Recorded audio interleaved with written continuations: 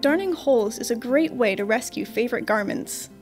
It's traditionally done by hand, but modern conveniences mean that you can now darn your favorite garments easily by machine with common materials.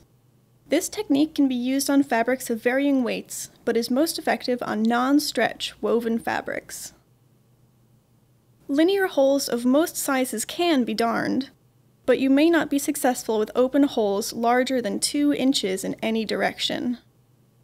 Jeans often wear out in linear tears or L-shaped tears. These are often quite easy to darn. First, select a stabilizer. For lightweight fabrics, a lightweight fusible interfacing will work. Try to match the interfacing color to the fabric. White interfacing for light colors, black interfacing for dark. Heavier fabrics such as denim may require a second layer of support, such as quilting cotton or cotton muslin. This will not be visible in the finished garment. Cut the stabilizer larger than the hole you plan to repair. If you're using a fabric support layer, cut this smaller than the stabilizer, but larger than the hole. Before you begin to darn, clean up the hole's frayed edges, as these will interfere with the stitching and may result in a messy repair. Simply trim loose threads close to the fabric weave with sharp scissors.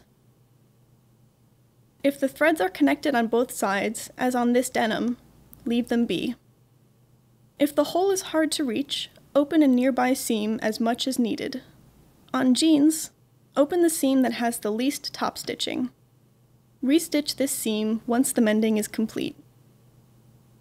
Now, if you're using a cotton support layer, place it right side down on the garment's wrong side, and then layer the interfacing over it, fusible side down. Press the interfacing with steam and a wet press cloth for approximately 10 seconds to fuse. Allow it to cool completely before moving. Select your thread. For flexibility, I suggest using cotton thread instead of all-purpose polyester thread, which can result in a stiffer repair. Match your thread to your fabric for an invisible repair, or embrace the visible mending trend and pick a color that contrasts. There are 2 machine feet that work well when darning, the all-purpose foot and the darning foot, also known as a free motion embroidery foot. To darn with an all-purpose foot, simply install the foot in your machine and thread as usual. Then, set your machine for a 2 mm long straight stitch. Sew a border around the hole, making sure the stitches are not touching any damaged parts of the fabric. This creates a frame to build the repair on. Once you stitch the border, begin to stitch following the fabric grain. Put the needle down and rotate the work 180 degrees. Stitch a second line, following just beside the first line of stitching. Continue until you reach the top edge of the frame, and repeat until the hole is completely covered.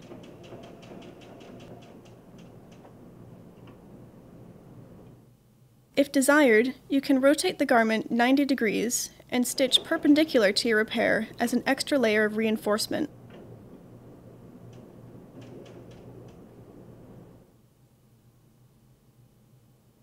Darning using the free motion foot can be done without support, but an embroidery hoop may be helpful when maneuvering the fabric. The hoop should be several inches wider than the stitching area, so the needle is not obstructed by the hoop. Simply hoop the fabric so the material rests against the machine bed. Slide the hoop under the needle before installing the presser foot, as the hoop may be too tall to fit under once the foot is installed. Then, install the foot in your machine. Most darning feet attach directly to the machine's shank. Tighten the shank attachment screw firmly, then drop or cover the feed dogs.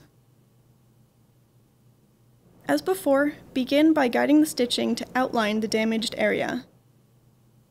Once the outline is finished, maneuver the fabric forward and backward, moving it slowly and steadily. Each stitching row should shift slightly so the stitching begins to cover the hole.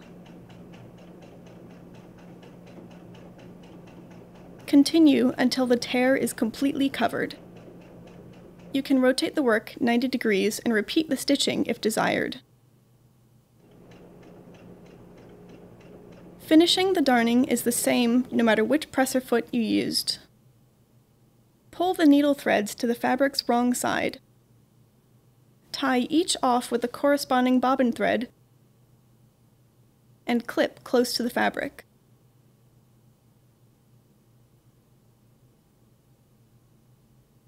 Then, press the area with steam to set the stitches and ensure that the interfacing retains its bond with the fabric.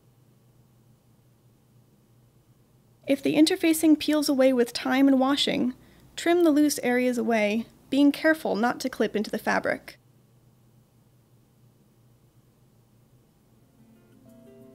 Machine darning creates a sturdy repair that ensures favorite garments will be wearable for a long time to come.